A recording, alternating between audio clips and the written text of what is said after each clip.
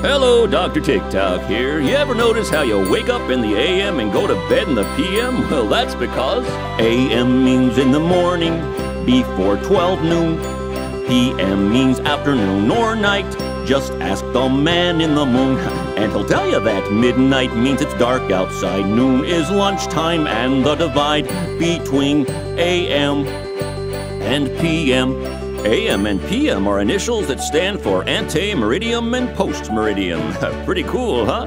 These are Latin words that mean before midday and after midday, which is why AM means in the morning, before 12 noon. PM means afternoon or night.